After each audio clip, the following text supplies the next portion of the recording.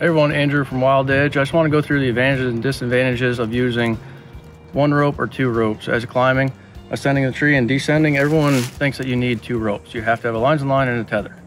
They are basically both the same thing, whether you're under a Prusik, Blake's hitch, distal hitch, or any kind of Kong duck or any ascender.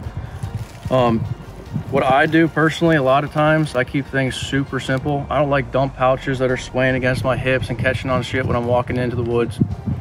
I like to have my rope, my one rope, sometimes two, in my cargo pocket.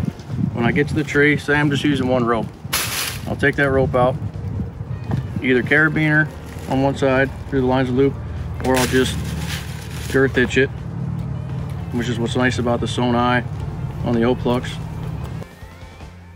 And as I'm climbing the tree, obviously using my lines and line,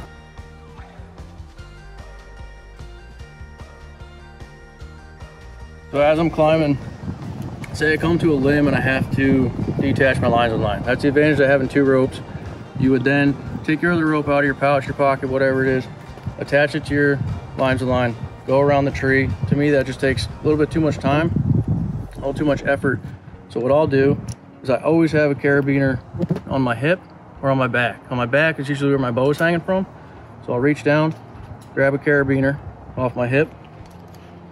And as I'm climbing, I'll usually have my bridge just open just a little bit, so it's right there. Clip the carabiner to the bridge, clip it to the step, so I'm attached to the tree.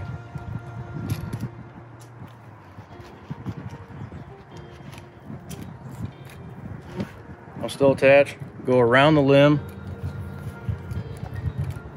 reattach to my lines and loop, unclip from the step. So I'm always attached to the tree. The whole point of being safe is always be attached to the tree. And for those guys using naders and swaders or any kind of aider system, the advantage to an adjustable bridge is that you can always, say your next step is up here, you can always lengthen it as much as it'll go and go and clip to your step. No matter where your step is, you can clip to it as long as it's from your waist up, and then detach your lines and line. Same thing goes when I get to my climbing height. I'll put another step right here at my waist, and that step not only is my anchor, but it turns into my hand hold, it turns into my gear holder, backpack holder, bow holder, everything. I'll slide that step right to the side of the tree. I'll take my carabiner, hook to my bridge, hook to my step. I'm now secured with 2 points of contact.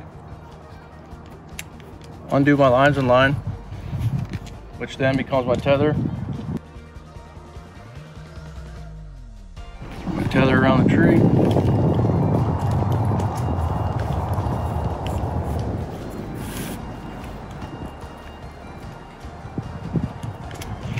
There's a beauty about the Kong duck. Super easy to adjust. Clip right to my bridge. Take some slack out. Unhook from the step, and I'm ready to hunt.